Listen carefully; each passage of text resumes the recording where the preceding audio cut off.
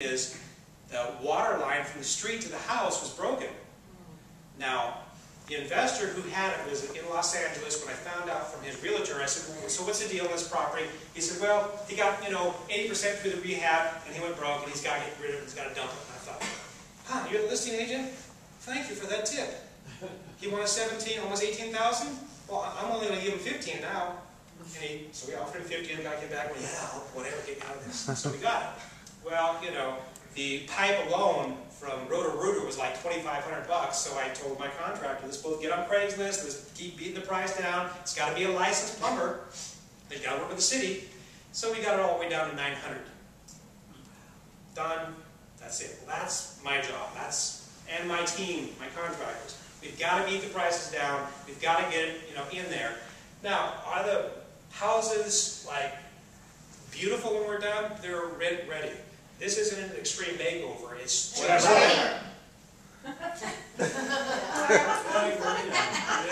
Yeah, I think so. Here, you want to give this to her? Oh, wow. Whatever. Marita, you're going to be speaking? Yes. Okay, so Marita's going to be speaking. We're going to get a lot from her. Lending, private lending, institutional lending. Okay. So, we're just getting to the point where we can rent them. You probably wouldn't get through Section 8.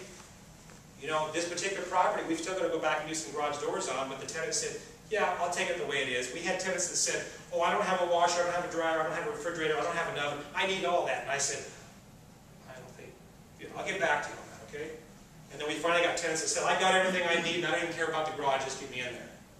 Great, okay. So that's the game. We got to get these things in there for as little as possible. We're not going to get these numbers if I don't do my job.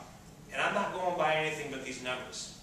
You can look at these properties and go, oh God, I'd never live in that.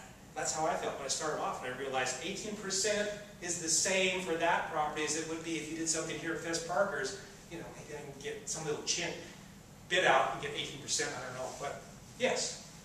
Rent ready. What's the lapse of time between it's being rehabbed and then renting? Look at this. When we closed escrow, we rehabbed that place and got rented in 30 days.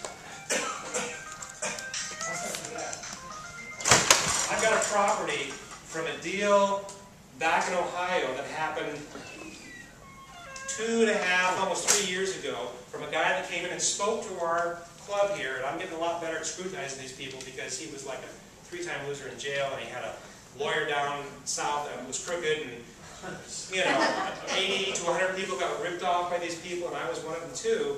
And we just got approved by the city today.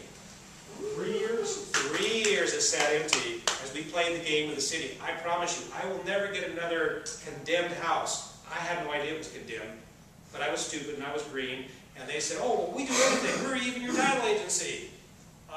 Tessie goes, no, don't do that. That's a big red flag. So in any case, I've learned some lessons along the road of what to do and what not to do. So, make sure that everything's legal, that they're not condemned homes, and that we can get these things going as soon as possible. Yes, Robert? I think we should get the garage doors fixed before the winter snows. Well, that's what she said. That was the promise. And thank you for, being on that, because December, when it starts to snow in places like Fort Wayne, Indiana, they want to be able to at least get into the garage with their car. And so that's the plan. We are going to do that. And Robert, I said, did you get your check for rent? He goes, yeah. And I said, you happy? He goes, I'm so happy. I'm trying to figure out how I'm going to do my next one with you. So that comes in by November. I get some money, no doubt, that's going to pay off before. He's got nothing in escrow. I'll get that money before November. I love you. It's a tough job, it really is, and I can't tell you, we had somebody who was a member, he, and his wife was a nurse, and went out and bought about 7 properties in Los Angeles through some big guru that said, we can show you how to do this with no money down. Man, you got big mortgage payments with no money down, the market drops off, and you can't cover that rent. What happened? He lost all those properties, and I think he may have lost his own house because he took money out of the house to go get those properties. This is a dangerous game, and that's why I finally got fed up and I said, I'm tired of what's happening with these lenders and these banks and all this stuff that's going on. I want to do cash deals. I want to protect people. I want to make sure they get a good return, and I don't want to have to worry about whether they can qualify. You can have the worst credit in the world and still do this, and never have to worry about a mortgage payment. So basically, that's the deal. Yeah. Are they all in Indiana? No. I do properties anywhere. Texas, Louisiana, Oklahoma, Chattanooga. And in fact, Carl's doing very much of what I'm doing. People have said to me, well, aren't you concerned about people learning what you do in the competition? Personally, I think I could only handle about 30 or 40 of these properties. And once I was getting, let's just say 300 a month, some will rent for 6, some will rent for 8. But let's say it was 300. If I did 40, that's about $12,000 a month of income. I couldn't manage much more than that because it's a lot of work. I would try to do 200, and I don't want to hire on a bunch of people because two things happen. The quality goes down because they're not doing what I would do. And secondly, your ROI is going to go down because they got to be paid, right? I'd much rather just be happy with what I'm making and say, hey, do you want to do this? Be my guest. I'll show you how. My daughter's out there, she's going, Dad, I want to do this. My son's going, Dad, I want to do this. I got a lot of people that want to do it. And I got, one person right now that's going through school, and he says, I'm just going to refer people to you because I get $500 for every referral. And if that person buys 10 properties, I'm going to give you 510 times on that same thing. But, there's only so much a person can do, and that's why people go into bankruptcy. They just get too strung out. You try and do a full-time job, and you try and do this real estate stuff, you're going to either lose your full-time job or the real estate or both. Believe me, I've been hiding in bathrooms with my cell phone going, the boss is closed, I gotta go. It's no fun. It is no fun, and I'm so glad that you passed me on that. Seriously. Yes? Do you have a team at all these places? I have a team in all these places, and what happens if somebody comes to me and says, Dan, I like the idea, I like the concept, but I don't like where you're doing it, and I really want to go to New Mexico, I would say, no problem. I'll build a team there. Where do you want to go in New Mexico? But I want to make sure, number one, it's low insurance, it's low taxes, and it's investor-friendly, not tenant-friendly. California is tenant-friendly. Yeah. And if somebody squats in your property, it might take 6 months to get out of there. I'm not going to make these numbers playing that game, and I'm not going there. I've got a rental in town, and some of these rentals I manage and some I don't. It all depends on my teams and what's going on. I have a rental in town that I have in the hands of a property management company. Imagine that. It's like, Dan, you live right there. Why don't you do it? There are reasons. I have my reasons. I mean, the last time I went through a transition, the people that moved in said, hey, we can paint, we can clean it up, we'll do all this stuff. And they gave me a price, and my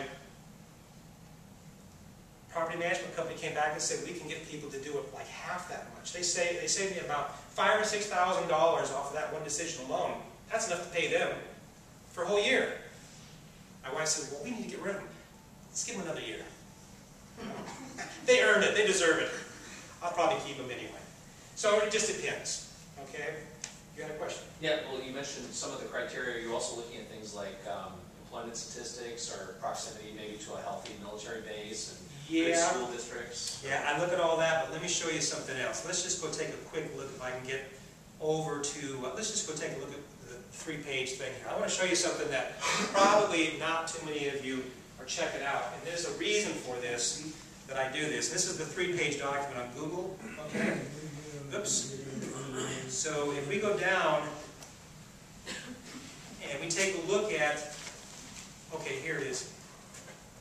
Imagine this. Imagine I get people who are on Section 8, and Section 8 is paying their rent every month.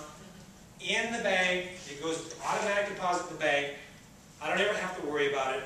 And then I come along and go, gee, Section 8 is paying $600 or $800 a month of your rent. And they're like, yeah. Do you know that you can actually apply for a loan at a place called NACA? Okay. Anybody in here seen NACA? Okay. 3.625%, no down payment, no closing costs. 2%. She's down at 2% for the life of the loan. Interest rate cut by more than 3/4. There's a happy lady. She's happy, okay? She just got this loan where she didn't have to come out of her pocket with a dime. No closing costs. Nothing. she's qualified for a loan. She may not even be on Section 8, I don't know. But imagine if they were on Section 8 and they got qualified, they don't even care about credit. They say, we're going to deal on income to debt ratio, and we're going to spend 4 to 6 months, and when we get their income to debt ratio to the right place, we're going to qualify them for a loan. Now guess what happens when they get qualified for the loan? And it takes a bit of work with these people, because that's my job, is to spend time educating these people and working with them and motivating them and everything I can do. I said, guess what we're going to do now with Section 8? We're going to take this little piece of paper that says you're qualified. We're going to go back to Section 8 and say, hey, they're qualified to buy this house. You want to make the mortgage payment? You ever heard of Section 8 making people's mortgage payment? Guess what? They do it all day long. And you know why? Exactly. Wouldn't they rather pay, with that kind of loan, they're going to pay $300 a month instead of $600, or $400 instead of $800. Wouldn't Section 8 rather pay half than all? Yep. And they're not obligated to pay anything. If those kids grow up, Section 8 come back and say, hey, your kids are growing up, they're gone, now it's your responsibility. We did it for 10 years, it's your responsibility. What are the odds of, if they go through this process and they buy this house, that they're going to worry too much about, gee, that's kind of close to retail value, isn't it? Are you paying for it? 10 years down the road, what's it going to be worth? Most of these people are going to go, wow, I don't pay for it, I don't care, whatever. Right. Yeah.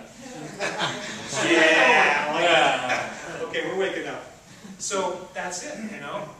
That's a tough thing to do. It takes a lot of work. And again, if you got a full-time job, you know, how are you going to spend time dealing with that? You know? But it's a possibility. So those are the things that I do. And that's, you know, has to do somewhat with the areas like you've been asking about. Okay? So I don't want to spend too much more time on this because there's a lot of other people who need to speak, but I just want to give you a quick idea. You can get to that from the websites. It's all up there. And I will continue to modify those 3 pages and add things to it. So when you get a chance, look at it. And look at it from 2 standpoints. 1, do I want to do this? Or 2, do I want to do this as in, I want to make this my life and my job? I don't care, you know. If you just take it and run with it, you don't ever do anything with me, I don't care. What are you doing? You're helping the economy get back. You're helping people. You know, in my opinion, they should have taken all the money they gave to the banks and everything else and just made these really low-income loans that they could actually make assumable and give to the people who really need it and put everybody to work. That would have been, in my opinion, a lot better thing to do. But, what have we got? So, elected. Not elected. Not elected, yeah, I don't want to go there either. Okay, so I want to thank you very much for listening to my spiel. We're going to have Marina come up. Thank you very much. And Marina, do you have anything you want to plug in, like a memory stick or